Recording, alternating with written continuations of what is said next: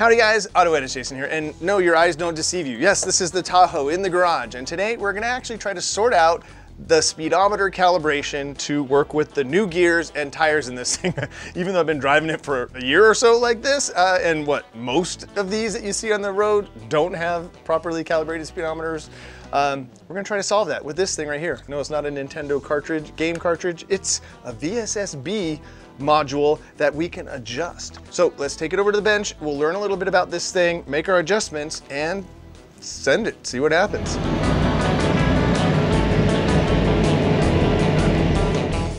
Okay, so here's what we got so far. This is what I've discovered. This is a really tricky thing because the 90s were a very volatile time in automotive systems. We were switching from OBD1 was introduced and then phased out to OBD2. So our trucks are OBD1, so you can't just plug a tuner in and just tune and dial in things like you can. Like on the Jeep, change tires, gear ratios, you just pull up your tuner and change all that stuff. In this thing, it's not quite so simple. I've done deep dives and I found people who say they've done that with a super chips for OBD1. I've never actually seen it. So I couldn't do it, I couldn't replicate it, I couldn't find one on eBay or anywhere. So the other night, I just ended up down a rabbit hole that led me to this site right here. And this is UD Module. I'll put links in the description to all of these things. And what I found is that you have to make a change to, in a 95 specifically, and this, it gets a little bit more clear once you get here and you want to change this stuff, because I've just been making do with it for now, or like have Waze open or something like that. You know, it's just right to get this done. So ended up here, I'll put links in the description so you can do the research and figure out what year in the 90s you have on your truck and what will work best for you. So this is what we're gonna do. What I found, in 1995, they use a VSSB, Vehicle Speed Sensor Buffer, or the year before this, they had a DRAC, love that, digital ratio adapter controller. So, you know, you have a couple different things. So 95, we got a VSSB, and then there was a couple options here. They could program it for you to your tires and gear ratio, or you could get this DIY dip module, and this is so funny. And what that does is it actually, and I went and did a bunch more research and found this site that actually shows the inside of this thing. So we're gonna go ahead and open this up because we're gonna make the adjustments now. And sure enough, ours looks like this, but I'm just now seeing, this is really interesting. The dip switches I have on the one that I bought from this site have 6 adjustable jumpers, and here on the site that is actually going to show us the code to set them, it shows that there are 7, and there actually are. I could actually count the solder points. There are 7 that we have to adjust. So this is going to get tricky. Apologize for not having this sorted out ahead of time, but we'll discover this together and see if we can make this work. Here's the basics of what's happening here, is we're gonna trick the computer or tell the computer to adjust this vehicle speed sensor, because on this one, there's no gear. A lot of times on the older stuff, you would just change the gear on the tail shaft of the transmission. That would tell the different gear ratio, and that was how it works. So this is that awkward in between before OBD2, where you could just tell the actual brain of the computer what to do. So I ordered this module here for 121 bucks. We went to this website, I'll put this in the description as well. So let's go down here and I'll show you what we're gonna do. So we're gonna go ahead and do a little bit of calculation. So we have what's essentially the metric size of the 35-inch tire. So that measures out to be a 315 section width, 75, 16. So we're gonna go ahead and keep entering this stuff in. So that gives us a tire height of 34.6 inches. And we have a gear ratio of 4.56. So you would just enter this in for what you have. And that gives you an input ratio that this thing's gonna be looking for. So that is 0.830987777, et cetera, et cetera. And then it tells you the jumper corresponding settings. So right here, now this is where we're gonna have to make a kind of a educated guess here, since there's 7 numbers to set in the jumper and we have 6 actual adjustable things. And typically I would just order one and solder this myself, but I like the versatility of, you know, what if I go 37s, you know? You never know. What's our number? It was 0.83098. So we'll go on down, we'll scroll down. Oh, so there's 0.836 and then 0.827. So we're gonna be down in here, and I could just tell you right now, let me just double check our number, 0.8309. We're actually gonna be closer to this number, the 0.827. So we're gonna use this as our dip switch setting. Love saying that. I want to say a bunch more times. So let's go ahead and do that, right? So it's on in the first position. So that's a 1 there. And so as it shows you the jumpers here, we're gonna go ahead and make the guess, and it is on. So so I'll show you here. You'll see inside there, the jumper is soldered in place in the on positions, and then the variables are on these 6 positions here. So we're lucky. And then here, the numbers inverse of speedo jumpers. And if you notice in the demonstration photo here, the only 2 spots that are inversed are the 2 spots that are empty here. So what we'll do is we'll do our code here, and then also that jumper is missing. So again, that leads me to believe that this is the way this is supposed to go. So let's get in and change our jumpers across both sides. So I'm gonna just take a little, you could take just a little small screwdriver. I just have this little plastic dealio here that I'm gonna go ahead and adjust our jumpers to this. So the first position is in the on position, and we have the actual metal jumper in place there. Second position is off, we'll leave that down. Third position will correlate to 2 on here, which is really confusing, but we'll go here and just move that up. So we have, so it'll be in the third position, 1, 2, 3 is on. Then we have 3 offs, 0, 0, 0, and then the final position will be on. So that's what we think for our gear ratio and sizes, what we need. And now we'll just do the inverse of that over here. So the first position, since that's on, is off, and the jumper is missing there, so that's good. And then so the second position will be on. Third position, because that's on, will be off. And then these 3 will be on. And then the last position will be off as the inverse. So that should do it for the actual adjustments here. Is this correct? I have no idea. It's our best guess, or my best guess, given the data that we found on the internet together here. And looking at this, I think we're gonna be okay. So what we'll do is we'll put this thing back in here. We'll put this back into the little cartridge here. And there you go. That is ready to go into service. Now let's get inside the Tahoe, and I'll show you where this thing lives and how to swap it out. Now, I recommend anytime you're going to be unplugging and plugging in computer components, unplug your battery first. It's just safer. It's one of those best practice type of things where it's just better for the components, especially in this era of components. So we'll just do that. So we'll just push the positive cable out of the way. The vehicle is now dead. This is our winch, so we don't have to worry about that thing for now. Let's get inside and get our hands under the dash and figure this out. So here's our VSSB module. What we'll do is we'll take the glove box out first, and that's just squeeze the 2 tabs, get that out of the way. And then inside here, you'll see the main brain PCM or computer box right here. We'll go ahead and clean that because that's how we roll while we're in here. And what we want to do is the VSSB is the box right underneath that. So we'll unplug this closer connector first. So we got that one off.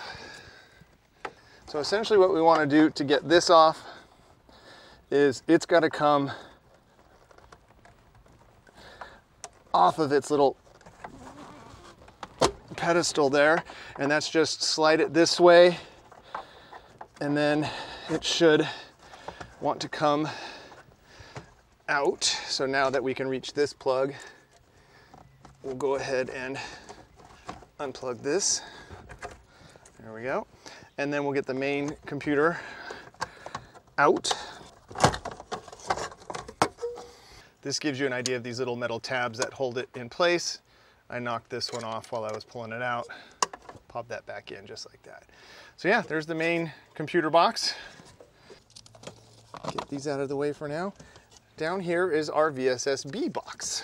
So there's a plug here on this one. I'm gonna see if I can get that plug out just to free it up a little bit. So there's the plug for the VSSB. I'm gonna have just pull that out of the way so I don't damage it while I'm wrestling with this box here. There seems to be a tab on this side. I'm gonna guess there's a tab on this side. Okay. All right, we managed to get it out and keep all of the plastic tabs in place. I did not expect that. That's an added benefit of the moment here. And we will return this for a $10 core charge to the company that sold us this one. So we will now plop this one in its place while we're here. All right. Do you guys remember if it went in this way or this way? I don't remember. Let's see, it's gonna go in whichever way that needs to go in. So it goes in, label down, which makes sense. So we'll go ahead and get her back into place. And a little lower down. Okay. That's in place. Let's plug it in. So we're in place and plugged in. Let's go ahead and put our brain back in. We'll go ahead and tuck that in this way and give you an idea. There's these two little locating pins here that go into the little plastic cradle back there. So we'll just stash them in like this. Before we get it over there, we have these two color coordinated plugs. We'll go ahead and put that one on there. Actually, we'll go ahead and plug them both in while we have good access to it.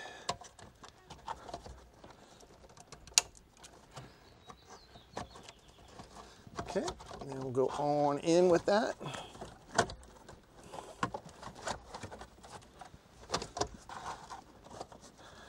And that will go when they go into their little holes, and that's about it for that.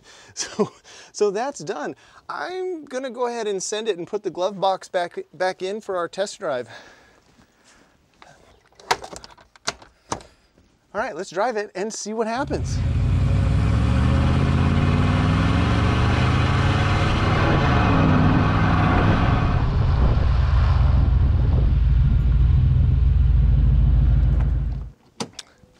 All right, so I've gone for 2 test drives and I've bumped the numbers up twice now, and I'm now smart enough to, instead of having to pull the whole thing apart each time, I just swapped it and it's sitting on top of the computer box. So now I'm just gonna unplug it and we're gonna keep tweaking it. It's just not quite right. It's getting closer, so I know I'm going the right way. I'm going up in numbers, so we're gonna tweak it one more time and then take it for another drive.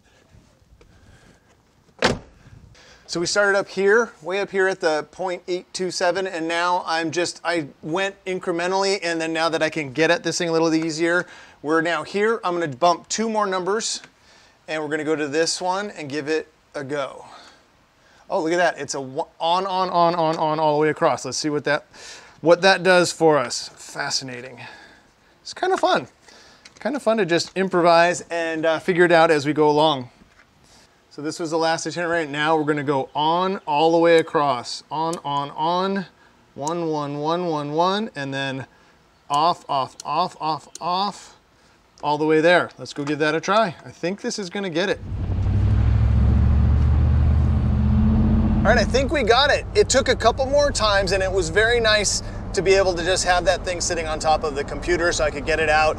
And it was a little bit of trial and error, and I would skip a number or two, like a line or two on that chart, but I think we got it.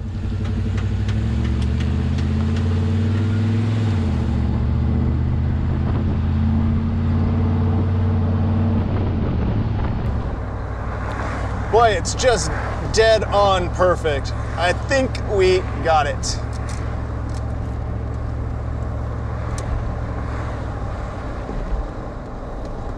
This feels really good.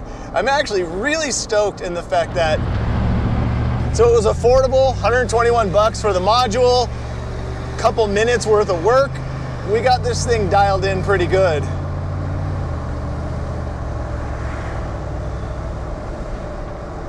Yeah, let's get up to 50, see what she does.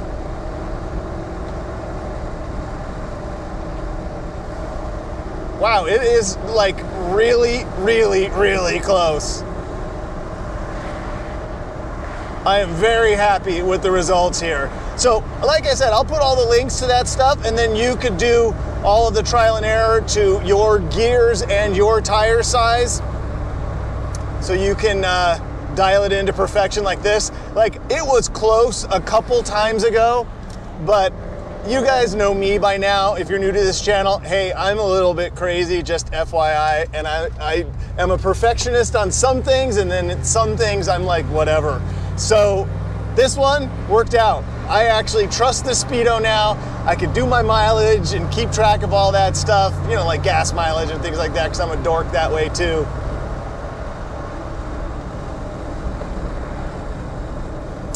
Boy, dead on, yeah. All right. Another quick observation, the transmission actually seems happier, which again, all falls in line and makes sense. It actually seems much smoother and shifts at what I feel a much more organic or natural spot. And that's again because it was thinking it was at a certain speed that it wasn't. So the torque and all of that stuff wasn't lining up right.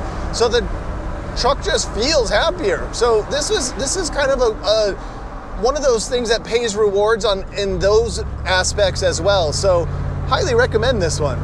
I mean, that's right, it's right in that ballpark of price-wise where it's affordable, it's very practical because now your junk is completely accurate. You don't have to continually do the speedo math in your head.